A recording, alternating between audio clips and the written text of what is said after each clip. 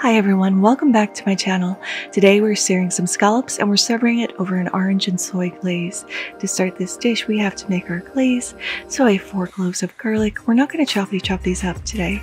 We're simply going to smash them and peel the skin off. You could even leave the skin on if you want to. It's completely up to you. I just like to take it off. We just want some of that garlic flavor to infuse into our sauce. So pop that into a small saucepan. We also need a half of an inch of ginger. I'm not even going to peel this. I'm just going to take the back of my knife, give this a nice little bash. We want to encourage some of those essential oils to start coming out. And again, we want this flavor to infuse into our sauce. Pop that into the saucepan with the garlic and then add 1/4 cup of a light low sodium soy sauce. As this reduces, it's going to get saltier, so you definitely want a low sodium soy sauce. Next, we're going to zest 1 whole orange straight into the pot. Being careful not to get any of that white pith in there because it does tend to get a little bitter. We just want the essential oils from that zest of the orange. And don't forget to scrape the back of your zester because that's where all that lovely peel likes to hide.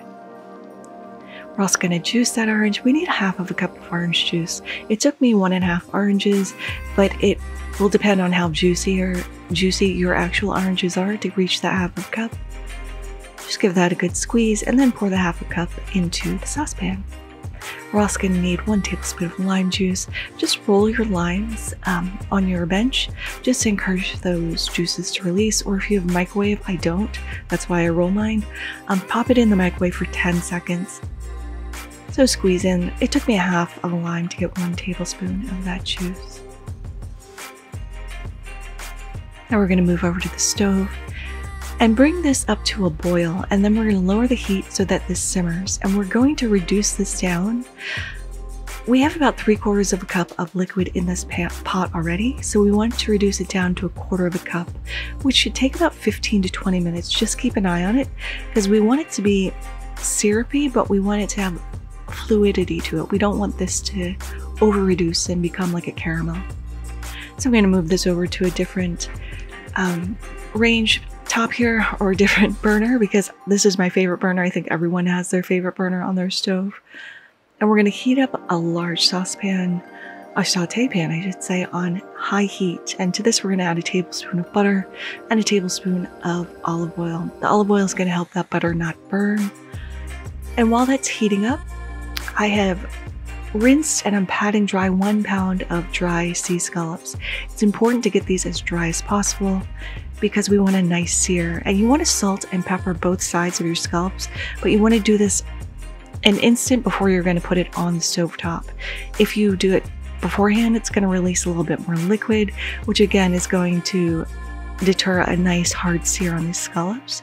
So right before you're ready to start cooking them, give them a nice seasoning with some salt and some pepper. Now that our scallops are seasoned and we're just starting to see little wisps of smoke coming from our oil, we're going to space out our scallops, giving them room to breathe. And there's always a pretty side of the scallop and a not so pretty side. I like to put them pretty side down, so that will be the presentation part. It's a little smoother. If you look at scallops, you'll see what I mean. So just place all of your scallops in there, and these are going to cook for about 2 minutes. You don't really want to move them around or play with them. You want to just give that surface time to really sear and get a nice golden brown. So after about 2 minutes, I'm just giving these a little check. Some of them are ready to flip over, others are not. So be patient. Flip the ones over that are ready to be flipped. Leave the ones that still need a little more searing time. Once you flip them over though, it's only going to take another minute because you want to just cook these until they're slightly opaque all the way through. You don't want to overcook your scallop because it's going to turn into rubber, and that's no fun to eat. Now that our sauce has reduced, I've taken it over the stove and you can see the consistency. It's a little syrupy, but it still has fluidity. Now I'm removing all the garlic and ginger because it's done its job. It's infused all that wonderful aromatic flavor. And this should be the consistency, maybe even a little thicker, of your glaze. So we're going to set that aside while we start to plate. So lay down your favorite plate, and you can do that fancy schmear that professional chefs do. I don't know how to do that. I know there's a way to do it with a spoon. I'm just laying down a nice line of glaze, and you can see it's not running. It's a perfect consistency. Now we're going to layer on 4 scallops. You could do this family style and do this on a large platter. I'm just doing this as individual servings. Now I got some packaged microgreens just because I thought they would look so pretty on top.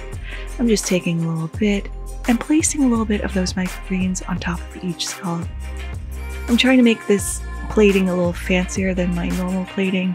This is not something that I usually do, but I'm trying to up my game a little bit here. You can see my fancy food tweezers. I actually didn't use it all resting on the bench right there, but go ahead and arrange your microgreens the way you like until it looks pleasant and lovely to you.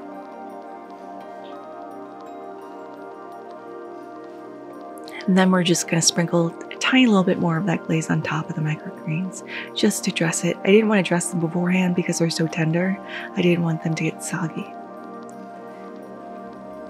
That's not such a shabby job. I think that looks lovely, if I do say so myself. Now let's give these a taste. The scallops are cooked beautifully. They're slightly opaque in the middle. They're not rubbery. They're still tender. That glaze adds a saltiness and a slight sweetness from the orange juice. But you taste the ginger in there, you taste the garlic, and the microgreens add a nice little crunch and freshness to the top of our beautiful little scallops. This is a dish that's perfect for appetizers if you want to serve them individually or as a full meal, but they're lovely and decadent and beautiful. But there it is, seared scallops with an orange and soy glaze with just a little microgreens. I hope you guys try to make it. Thank you guys so much for watching. If you liked this video, give it a like. If you loved it, subscribe and hit that notification bell because I put out new videos every Thursday. Thanks again, and until next time, happy cooking. Yikes. That would have been a terrible, terrible mistake. Let's work a little more carefully.